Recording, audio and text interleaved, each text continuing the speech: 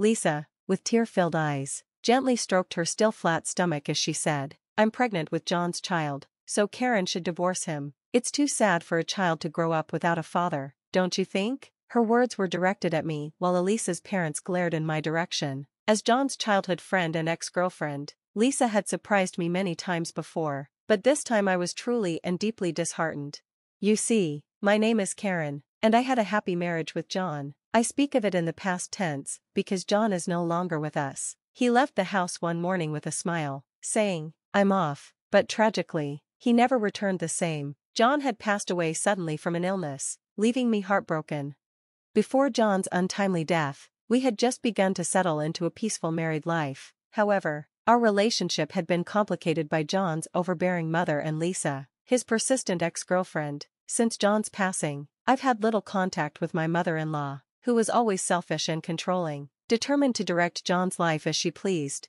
For many years, John's mother saw Lisa as the ideal match for her son, almost like a daughter-in-law chosen by both sets of parents. In fact, they were led to believe they were a couple as children and even thought they were romantically involved until middle school. But when John reached his teenage years, he realized the absurdity of the arrangement. He gently explained to Lisa that their supposed engagement was not normal, and though he moved on, Lisa never did. John was handsome and smart, though admittedly not athletic, which oddly enough made him even more attractive. After breaking up with Lisa, he had other girlfriends, but she refused to let go. Whenever John dated someone new, Lisa would appear during their dates, recounting their childhood memories together. No girlfriend would feel comfortable hearing stories of their first kiss in kindergarten or how their parents had essentially planned their engagement. As a result, many of John's relationships ended because of Lisa's interference, or so I'd heard. By the time I met John, we were both working adults, and I, too, became a target of Lisa's antics. Although her behavior was bothersome, I had no intention of breaking up with John. He truly cherished me, and I felt the same way about him. Our relationship was built on love and mutual respect, and I believed Lisa had no place in it. When John once apologized for Lisa's behavior, looking regretful, I told him, "Don't worry about it, let's get some ice cream. I'm hungry." He was so relieved, and later, he told me that was the moment he knew he wanted to marry me. We eventually decided to get married, but my mother-in-law and Lisa teamed up to try and stop us. Lisa came from a wealthy family, and it seemed that my mother-in-law had hoped John would marry her to benefit financially. Since Lisa was eager to marry John, their goals aligned perfectly. When I would visit my in-laws to pay my respects, I faced constant harassment. Once, despite knowing in advance that I would be visiting, my mother-in-law invited Lisa over for a tea party. My father-in-law tried to intervene, telling my mother-in-law that enough was enough, but she was far too domineering for him to make any real impact. Whenever he tried to object, she'd brush him off, saying, "Lisa is like a daughter to us, it's fine." Defeated, he would fall silent. Lisa was familiar with all of John's previous girlfriends, so she took particular pleasure in mocking me, positioning me as the least attractive. She would say things like, "John didn't marry for looks but for personality, but I can't believe Karen's such an amazing person." Her sarcastic remark made my mother-in-law laugh, and it created even more tension. John, however, was furious. He confronted both his mother and Lisa, yelling, "Don't ever get involved with Karen again." Then he took me away from his family's house. He apologized repeatedly and went so far as to refuse to invite his mother to our wedding. Naturally, Lisa wasn't invited either, which infuriated both of them.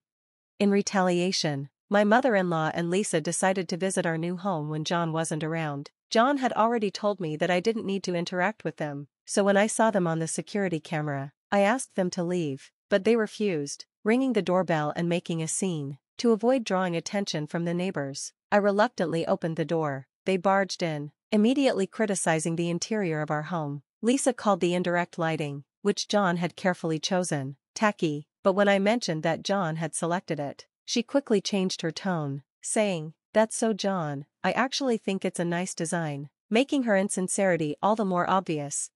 Despite them arriving uninvited, I served snacks and tea because they complained of being hungry. My mother-in-law scolded me for not offering homemade treats, and Lisa griped that the tea was bitter. After they had their fill of complaining, they left just before John returned home. Exhausted, I fell asleep on the sofa, and when I woke up, I found that John had gently covered me with a blanket. I told him everything that had happened, and he was livid. He immediately called both his family and Lisa to confront them, but his family showed no signs of regret, and Lisa, far from feeling chastised, was delighted to hear from John after such a long time. I realized that no matter what we said to my mother-in-law or Lisa, it wouldn't make a difference. After talking it over with John, we decided that if they showed up again, we wouldn't open the door and would call the police if they caused a scene. If they still refused to leave, we planned to seek further help from the authorities. It was really difficult when my mother-in-law and Lisa did show up, and we had to call the police. However, after being scolded by the officers, they finally stopped coming to our house. Though it was tough, I thought we could finally live in peace. But then, out of nowhere, John passed away suddenly. At the funeral, I was in shock, clinging to the coffin and crying. My mother-in-law cruelly blamed me, saying that I had stressed John out, leading to his death. If my parents hadn't stood up for me, I don't know how I would have made it through. I expected Lisa to attend the funeral, but she didn't. Even now, I shudder to think what might have happened if she had teamed up with my mother-in-law to accuse me. 3 years have passed since John's death, and I still live in the house we shared. Though it's painful, I can't bring myself to leave the place filled with memories of him. One day, as I was enjoying a quiet moment, the doorbell rang. I checked the monitor and saw Lisa, along with 2 people who looked like her parents. Lisa was smiling, but her parents wore serious expressions. Curious, I decided to let them in since John's death anniversary was approaching. I opened the door, not realizing it was a mistake. "Long time no see, Karen," Lisa said. "I'm pregnant with John's child, so you need to divorce him. It's not right for a child to grow up without a father, don't you think?" She caressed her flat stomach, her eyes filling with tears. I was shocked. I had been caught off guard by Lisa before, but this time I was completely speechless. John had passed away, and yet she was saying this? As I tried to make sense of her words, her parents stepped forward, raising their voices. "Even though John was married, he got Lisa pregnant. He needs to take responsibility," they shouted. "You can't expect Lisa to raise this child alone." As the 3 of them made a scene at my door, I felt a cold chill run down my spine. Even after John's death, Lisa continued to torment him. John had always been kind, but Lisa caused him so much stress during his life. I couldn't forgive her. With that thought, I invited them inside, saying it wasn't good to keep standing at the entrance. I led them into the living room, where our family portraits were displayed. Lisa's parents entered first and were shocked when they saw the portraits. Lisa followed, her eyes widening and her voice catching in her throat when she spotted John's picture. While they were still processing what they saw, I calmly unfolded a table, served tea, and sat down. "So, Lisa, you're pregnant with John's child, huh? John passed away 3 years ago. I'd love to know how you managed to get pregnant with my late husband's child," I said, pretending to be concerned. "Are you feeling okay? You look a little pale."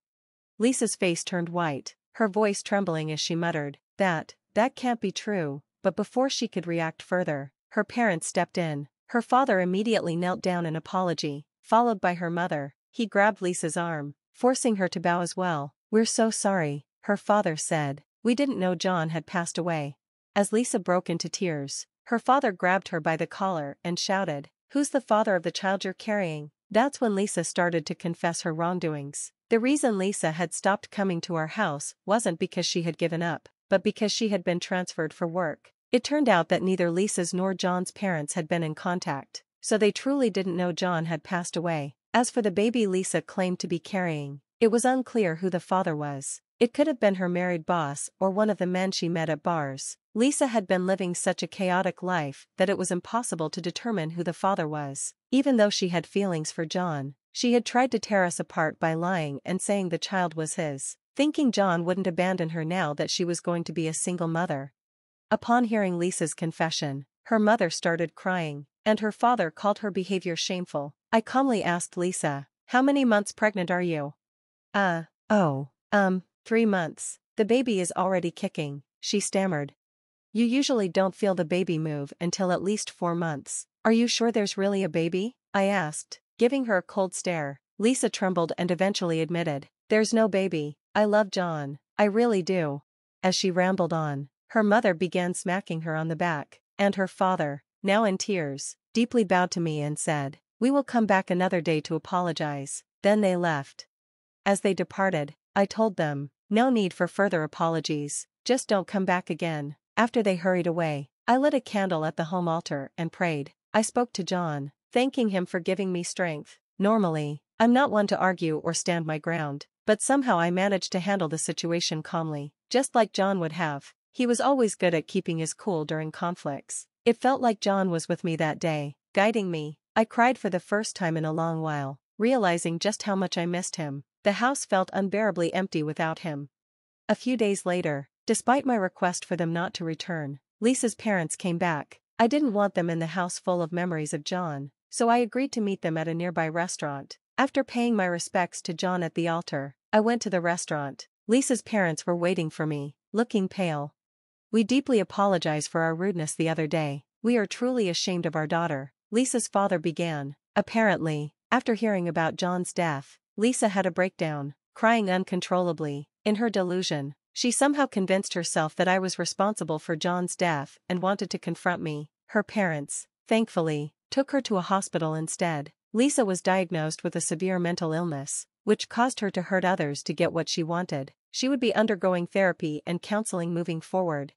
Lisa had quit her job, believing she was going to marry John, and now would have to face the reality of her situation while receiving treatment. Her parents, despite their wealth, seemed quite old and worried about taking care of her. They handed me an envelope of cash as an apology for the trouble.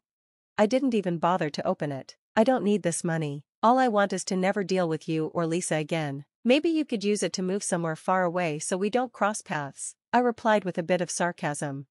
They solemnly agreed, saying they would move. Later, I received a letter confirming they had relocated far away, along with more money, which I rejected again. Looking at their new address, it seemed they had moved quite far. Now, I knew Lisa would never be part of my life again. Speaking to John's photo on the anniversary of his death, I said, "Our marriage faced many challenges, but I cherished every moment with you. My life with you was a happy one. Thank you. From now on, I plan to live my life alone, cherishing the joys John never got to experience, and when I eventually join him in heaven, I'll have plenty to tell him about."